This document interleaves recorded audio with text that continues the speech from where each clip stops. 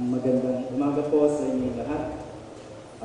Narito na po ang pang-apat na winika ng ating Panginoon na matatagpuan sa aklat ng Matthew, the book of Matthew, chapter 27, verse 46.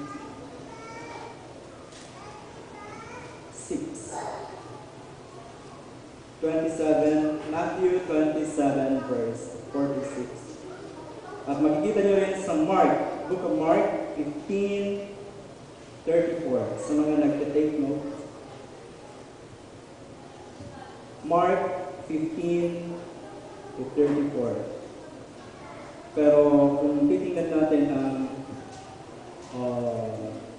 sitwasyon ng mga pagkakataong yun, pwede nyo umpisahan sa verse 45 ng Matthew 27 hanggang 47. At nakita nyo na rin kanina, yung pinanood sa atin ni Brother Ray, yung sitwasyon. Babanggitin ko na lamang po ang winika ng Panginoon sa verse 46. Ang sabi, and about the 9th hour, Jesus cried out with a loud voice, saying, Eli, Eli, lama sabachthani. That is, my God, why have you forsaken me? Ulitin ko, my God,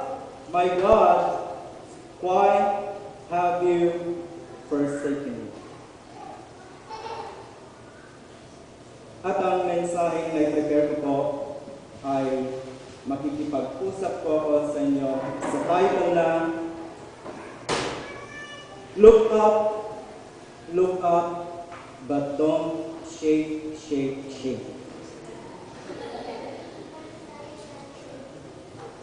Look up, but don't shake.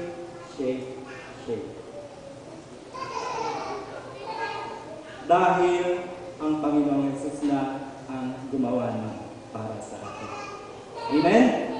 Ang gagawin na lang natin, we have to look up and look up. But never shake. Ibig sabihin, wala nang dapat ikatakot pa. Kung i-review natin yung mensahe ng ating pastor, Who Killed Jesus? Sa mga nag-take note, yung number 3, anong sabi? God the Father allowed Jesus to be killed. Diba? Ito na yun. Kaya ang sabi ng Jesus, why thou hast forsaken me? Dahil bahagi yon talaga ng plano ng Diyos na ang Panginoong Jesus ay mamatay sa Kalbaryo. Pero bakit ganito ang sigaw ng ating Panginoong Jesus? Actually, sabi ni Brother, being controversial daw to. Pero hindi ko na babanggitin yung controversial part ng shout na ito. Pero ang focus ko na lang ay yung essence ng sigaw na ito ng ating Panginoong Jesus. Ano kaya kung hindi siya pinabayaan ng Amang nasa langit? At ang ina-expect ng mga tao na mangyayari ay nangyari nga na bumaba ang mga anghel ng Diyos at iniligtas ang Panginoon at hindi siya namatay. If there was no shedding of blood, ano kaya yung nangyari? Ano kaya yung nangyari? Walang salvation, wala rin tayo ngayon sa araw nito. And so, thank God the Father at pinabayaan niyang namatay ang Panginoong Jesus sa krus ng Kalbaryo. At nagkaroon ng essence ang ating pananampalataya sa Panginoong Jesus. Dahil kung bumaba ang amang Diyos na nasa langit at iniligtas ang Panginoong Yesus, wala nang number 5, number 6, number 7 na words ng Panginoon. Buti na lang, hindi siya bumaba. At anong sinabi niya? Sabi na naman nasa langit, Anak, Jesus, anak ko, let it go. Let it go, sabi niya. Parang nanood na si Sir ng let it go. Updated na updated si Sir. Yes, sige lang anak ko. Kasi nga, ang prayer ni Jesus sa Gethsemane, remember? Anong prayer niya? Not my will be done, but yours be done. Ito yun. It was not a shout of complaint, pero nagpapatunay lamang na siya nga ay isang tunay na tao na kailangan niya ng personal na relasyon sa kanyang ama. It's a shout of closeness to the Father. Father, my God, why thou hast forgiven me? Kung nakita nyo kanina, nagdilim ang langit. It was the darkest hour in the life of Jesus. Bakit? Anong pasan-pasan niya? Kasalanan ba niya? Hindi. Kasalanan ng buong sangkatauhan. Anong oras yon? 3:00 ng hapon. Kaya mamayang 3:00, inaanyayan ko kayo ay libot mamaya. Sumama kayo sa libot. Buti na lang nalaman natin ito. This is the essence of our faith, mga kapatid.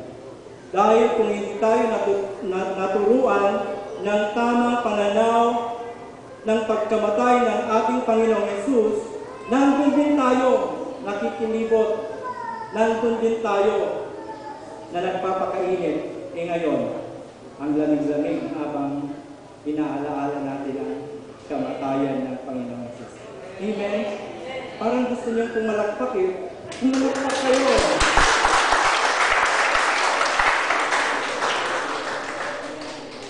This is the essence of our faith as born-again Christians.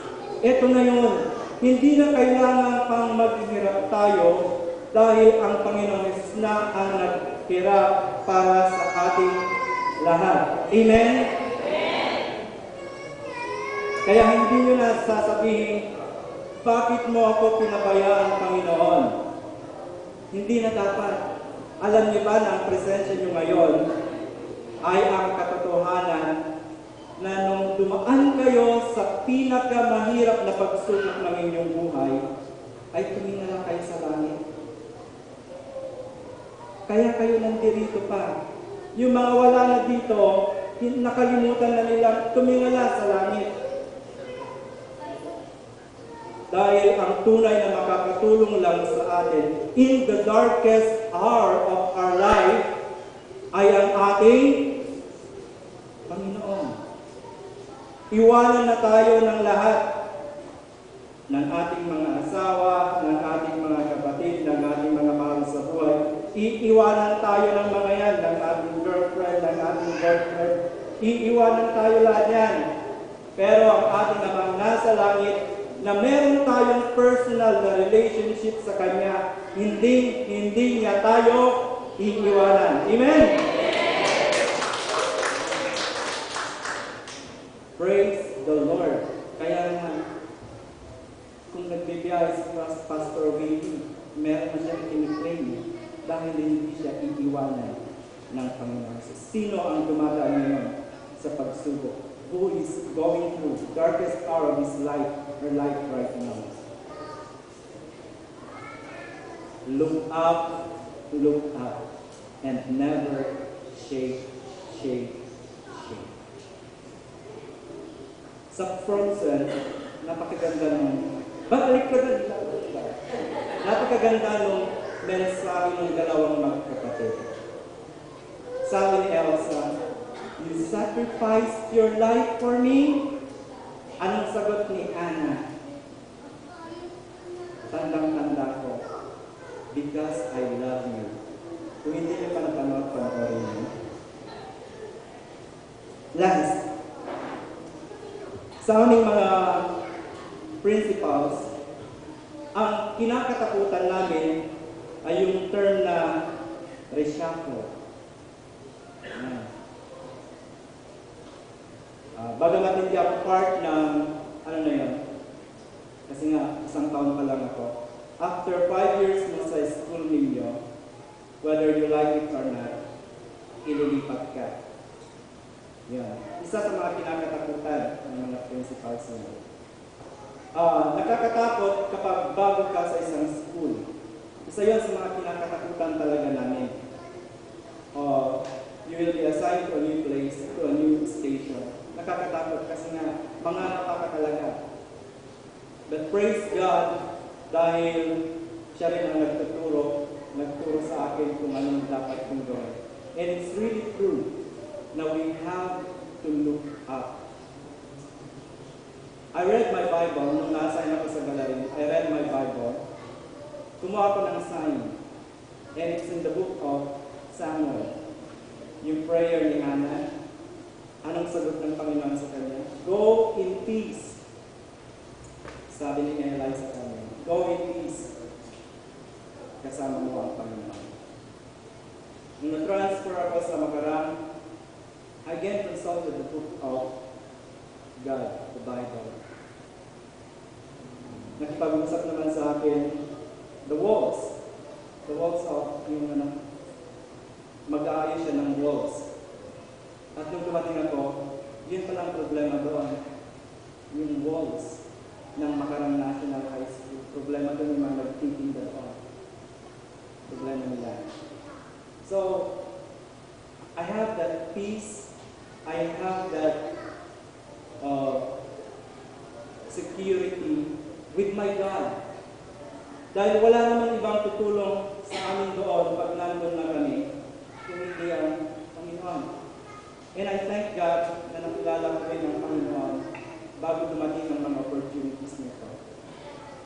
And the rest is history, sabi niya.